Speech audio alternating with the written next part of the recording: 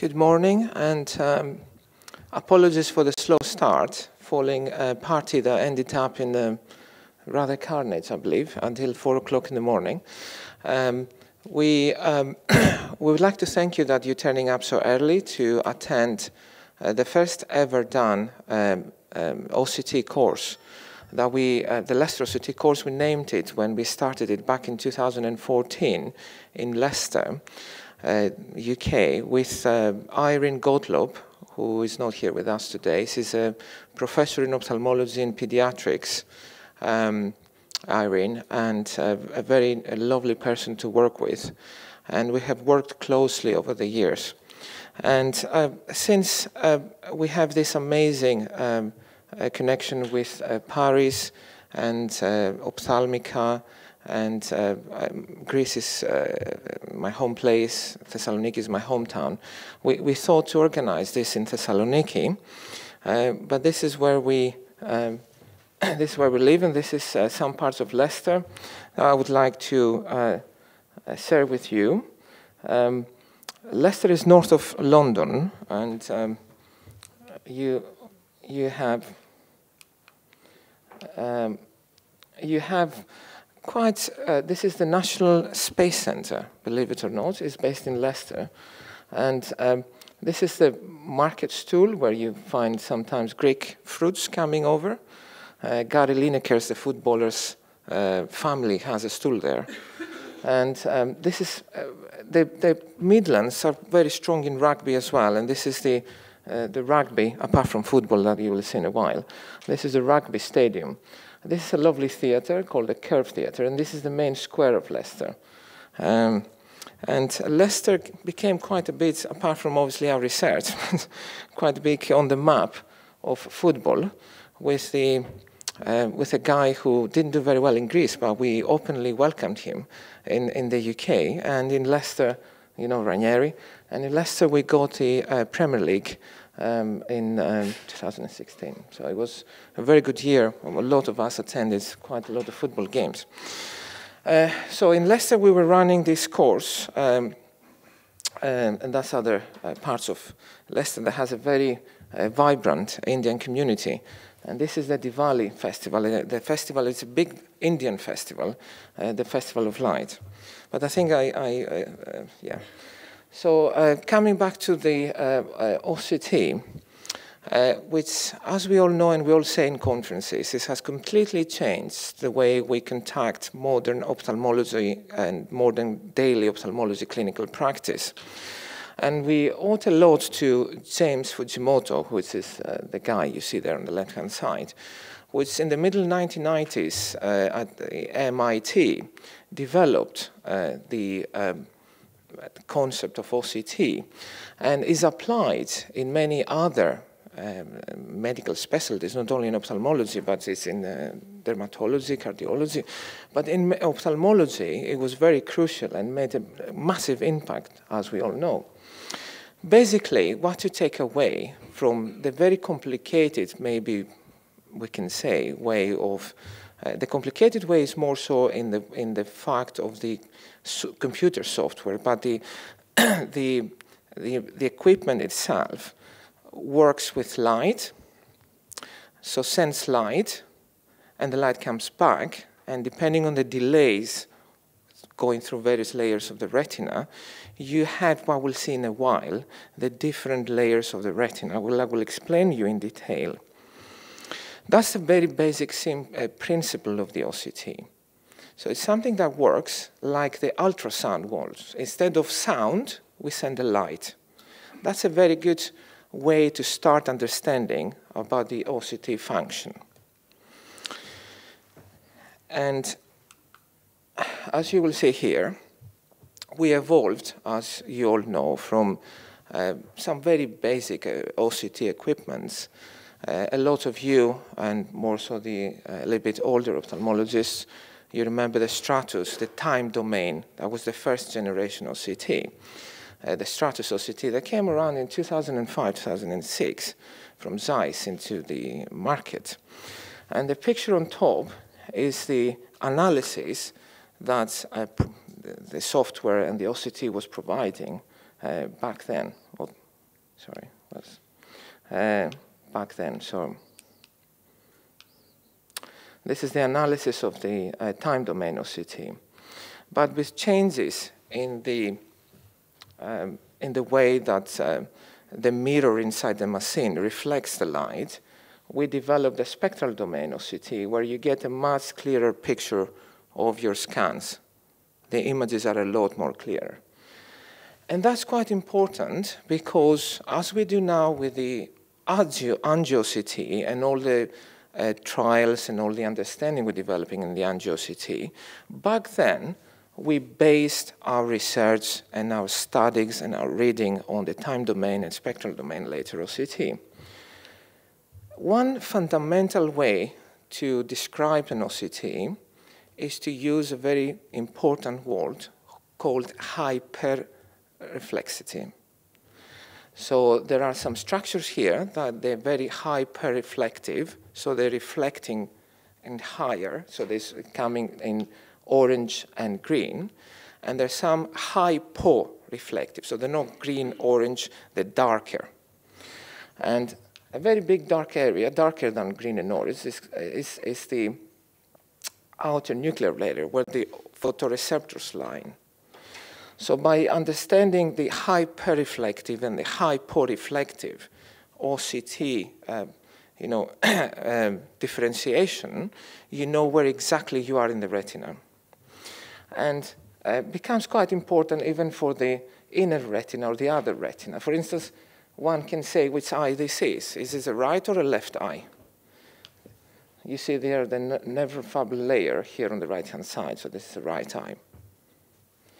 And it's becoming quite important. In my early times of reading OCTs, I was more fascinated into the ISOS, which is a smaller orange layer here, and the RPE. And this greenish is the external limiting membrane, this greenish line here. So there's a lot of things you can take away by seeing as, the normal. You have to start for the normal, obviously, the normal OCT. And it helps you greatly, after you understand the normal OCT, to study the abnormal OCTs, and we'll see quite a few of these in a while. So we had the development of the equipment, which is from time domain to spectral domain to spectral OCT, and that gave you a little bit more details deeper in the retina, in the outer parts of the retina, as we will see in some more images here. So you have a much better understanding of seeing the choroid. And also you see sometimes parts of this is so the patient had posterior vitreous detachment over here. And this is a macular hole, obviously. So you see a lot more details deeper with the SPECT source OCT, which takes up to 100,000 scans per second. So it's gives you a lot more deeper details. And these are different equipments. And from developing the spectral and SPECT source, we wanted to go away from the static kind of scanning to a much more dynamic one, but also 3D in different layers. Because with the OCT scan, you see one certain area.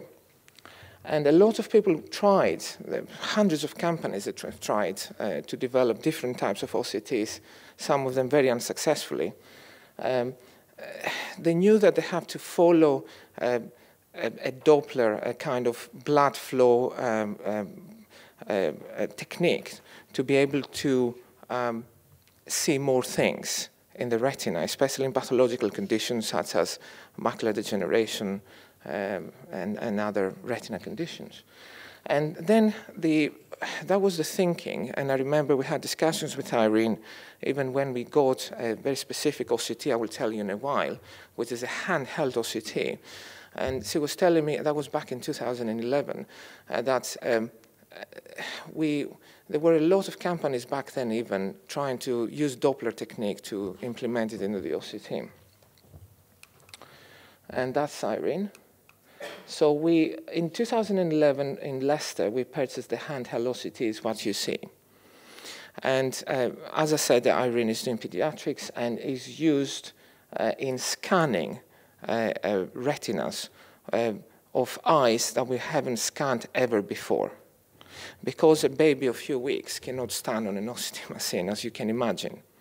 And we were never able to scan a retina of a human who is just a few days or a few weeks. And that was pioneering. I have personally used this. This is exactly the machine we purchased for 400 or 450,000 as a part of a grant. That was a PhD project as well. And I have used it. It doesn't have a very difficult learning curve. You can use it very, very easily. It actually impresses me how quickly you can scan. It's very user-friendly. And you can move it, so you can take it to theater. You can, and this is the team. And in the trials, well, we have involved controls of kids. Even I know my kids were involved in the trials as well, because you have to have normal controls. And we got some music information about how the retina looks like in various conditions, in very early stages of the human life, like in albinism, which is a very different OCT of hyper and hyporeflective areas, in achromatopsia. And all this work has been published extensively. But that's very detailed. It is not on the scope of today's talks. So the Angio OCT is the latest OCT that we are using in our clinical practices. It hasn't been widely used in the big clinics that we do, the MD clinics, when you have 100 patients every day, isn't it, James? You don't use it in Newcastle as daily clinical practice, do you? Not all the time. No. Yeah, how we use the OCTA is all our big patients, the big volume of patients goes through the spectral domain, and later during the day, you will be able to see cases where the OCTA is useful. So in cases where the diagnosis is needed, and whether we can avoid the angiogram, you can see how we can use the OCTA, and that will be later today. So how it works, what it does, it displays vessels of retina and choroid without contrast. And the common method currently used is the correlation in various phases. So decorrelation of light signal due to passing blood cells. So basically, it catches the blood cells, the blood flow, and you can see that in a certain color on your scan.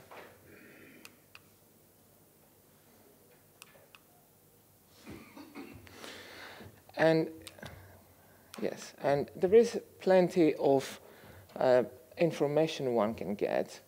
So up there you've got, on the right-hand side, you've got the spectral domain OCT, and here you have how the OCT, Angio OCT, is looking like.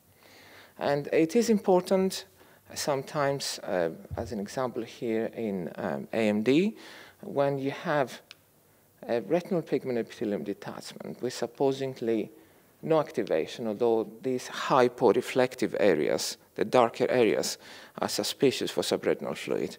But on some occasions, if you don't have them, you can refer to the Angio OCT and see whether you have activity there in the form of, and this has been the discussion now, about how you clinically value that.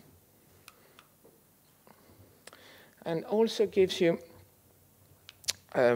additional information, so another fibrovascular PED with subretinal fluid, and the membrane here in AMD. You get a little bit of additional information in, you've got the macular edema in diabetes, in a diabetic patient, and you get all sorts of information about ischemia, about different layers in 3D, And that's a talk, extensive talk that James will do in a while. And also monitors the results of the injection. So you can scan your patients after doing an anti-VEGF injection and see the activity of the membrane in different weeks. And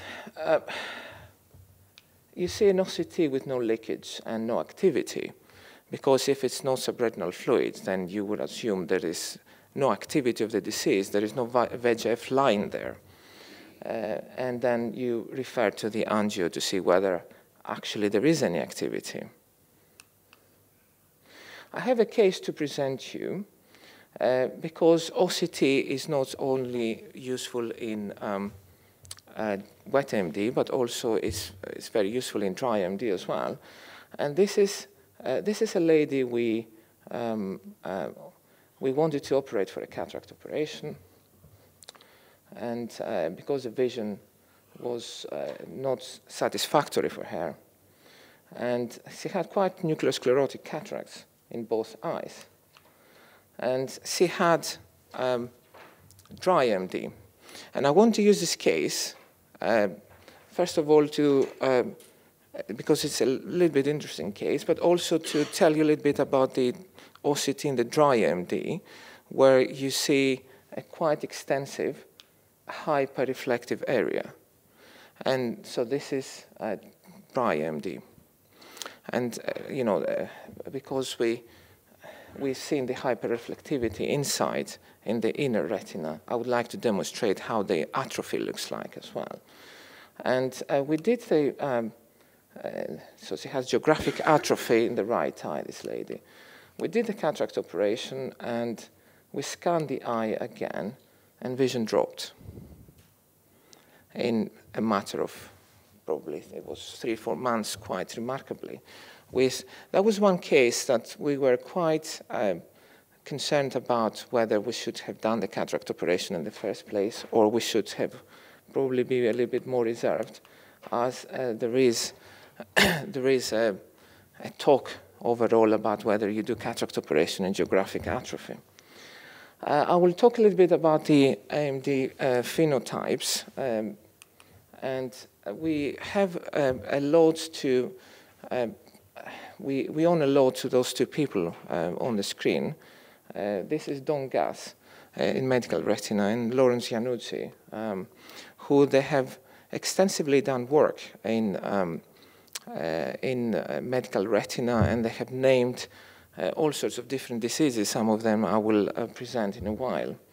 And I will start with a type of, it goes into the bigger spectrum of AMD, but all these things are rather debatable, of polypoid choroidal vasculopathy, for short PCV, which was noticed in America in black women and was named Gumen-Uvel syndrome. And the lesions are better identified on the ICG, but OCT is extremely helpful. And that's why I'm sharing some scans of OCT in PCV with you. Usually the lesions are in the middle periphery, around the posterior pole, around the arcades, around the optic disc. They can be everywhere. And they're usually in clusters of more than 1 or 2. And they're surrounded by exudation that sometimes takes this form of a ring of exudation, which is called circinate exudation. And the OCTs have a rather, this is one of my patients after injections. So you see this is the exudation, like a ring around the optic disc of a PCV on treatment with anti-VEGF agents. And this is the ICG, and it's an ICG because the optic disc is dark in the right eye. And usually the polyps have this kind of dome-shaped appearance. And this is the BNV, the feeding vessel. And more polyps, and this is a clinical picture as well. They come in clusters, dome-shaped. And we do see some excavation afterwards sometimes, or before or after. And you see these hyperreflective spots. And again, there are a lot of findings still on the OCT where we debate what they are. And I remember when I want to learn a little bit more OCT, so I went to the people that knew more about OCT, like Gabriel Koskas in Paris. So I personally asked him, these hyperreflective spots, what are they? Are they exudates or are they white cells or whatever? And he said, depending on how quickly they go away. So if they go away very quickly, are white blood cells. If they stay there forever, it can be exudates. So still to the day, we debate things. So it's not everything that... Yes. And this is a diagnosis of two very characteristic features of phenotypes of AMD. So this is wet AMD, clear-cut wet AMD. And when a patient like this comes to our clinics in the UK, I personally don't do an angiogram. I straight immediately consent them for treatment. And I believe that's probably a practice that is adjusted worldwide. And primarily we do that because we have lots of patients and massive capacity issues, and we're very familiar with the use of OCT and the clinical condition of the diseases, and we do treat immediately because even if we had the angiogram, probably we would treat anyway. It's always good, though, to have an angiogram because it gives you a lot of information when you run into issues. So although we don't do it, I recommend everyone who comes has probably both angiogram and ICG. And these are two different types of AMD. Sorry, apologies with this. And you see how differently the PEDs look like and how differently the angiograms look like.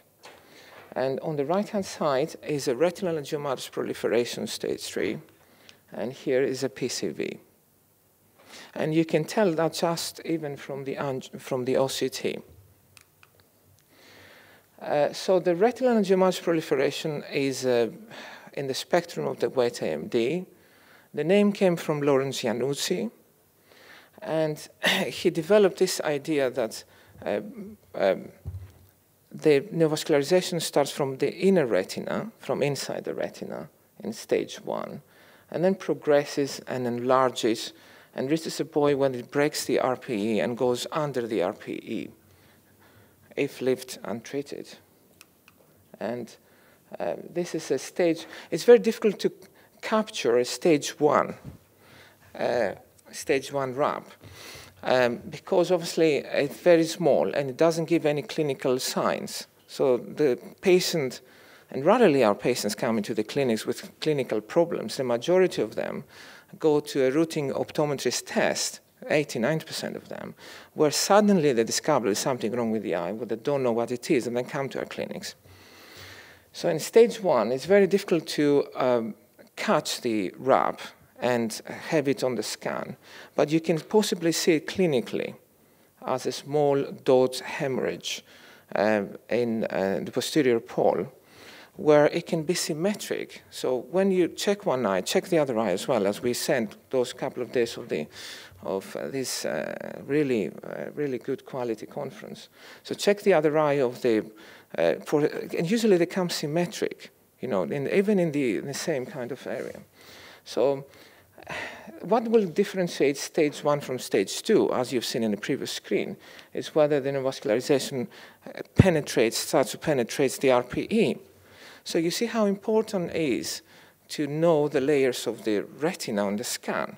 So if you know that goes below the orange line, so it penetrates underneath, so you go to a different staging. Clinically, how much that helps? Maybe it gives you a little bit of a feeling of how difficult this disease, how severe this problem is you have to deal with. And perhaps, again, that might lead to advising the patient accordingly. And this is a stage 3, as you've seen earlier. So I've used similar scans, so it gives you a little bit of understanding. So it goes underneath and causes a massive serious PEDs. So when this is hyporeflective, so it's dark, we call it primarily serous PED. When it's hyperreflective, we call it fibrovascular as well. And very interesting, you have all these phenotypes, and you treat your patient, and suddenly a patient comes and presents quite unhappy with vision, and that's because there is a quite devastating complication of this disease called a tear of the RPE, when the RPE breaks and causes, usually comes with a quite extensive hemorrhage, sometimes like this. It's not very common. We did look into this because very early on I had a fellow who ran into a few issues with one of the patients who developed a tear, and he was extremely unhappy with the outcome of treatment.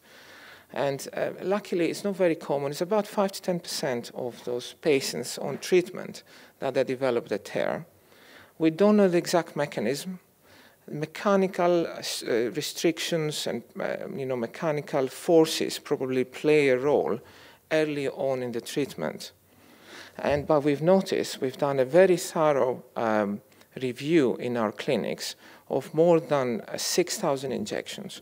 And we had quite a large number of tears, which we studied very carefully. And we have published that. And what we discovered, among other things, and it was for the very first time, was that we've noticed that the majority of those patients were elderly patients, where the RPE was also compromised. It wasn't as healthy and strong, probably, as it was in younger patients. The tears were happening reasonably early in the treatment. And the majority of them had the tear just after the 3 injections, 3 to 7, 8 injections. In terms of the prognosis, the most important thing is location, location, location. When the tear is going to happen, when the break is going to happen. We had a happy patient, and we published that as well, who had counted fingers vision because of a posterior capsular opacification. And we did the YAG laser, and he developed a tear, probably even a little bit after the YAG laser. And he could see 6/12 with a massive tear. But the reason I'm saying this is the location. The tear was so far away from the fovea, so the patient was delighted. I think he even brought us a cake. So the location of the tear is very... we treat the tears, as we mentioned, and progressively they get worse, unfortunately, and they develop fibrosis. I don't have too many more slides. That's a good response of treatment. So that happens when we treat. So the good response of when we treat. And lastly, I would like to share another very interesting finding. When you look into the scans of patients with wet AMD, but other conditions as well, such as the pattern macular dystrophies, you can see that as well, called outer retinal tubulation. That's been described here. It's been described by Spade for the last 6-7 years. And this is you might think that this is subretinal fluid, but it's actually a sign of a very chronic disease when it is developed. When we started looking at it, obviously, when you have a patient with a scan, and before we understood this pathology, we'd say probably you have to do an injection. So it's active disease, it's fluid there. But then with Spade and his publications, we understood that this is actually a sign of chronicity of the disease. There is no active disease, there is no VEGF to treat, and we didn't do anything about it. And our American colleagues, and I was most impressed about it, I remember at the 2014 ARVO, I woke up one morning to go to an AMD phenotype meeting, and I was most impressed that not only were seeing the outer retinal tubulations carefully, but they had a histology staging of the outer retinal tubulations on the rosettes and how they look like, and they're very detailed. And they went as far as to do dissections of, I remember it was in the study, it was about 24 eyes. So that's another feature of the OCTs in patients with wet AMD, that you can see these outer retinal tubulations, these circular findings. But also we can see them in pattern dystrophies, generally in areas where the RPE becomes damaged and atrophic, and the above photoreceptors develop these rosettes. They react to their death this way, in a sense, we can say. Thank you very much for your attention.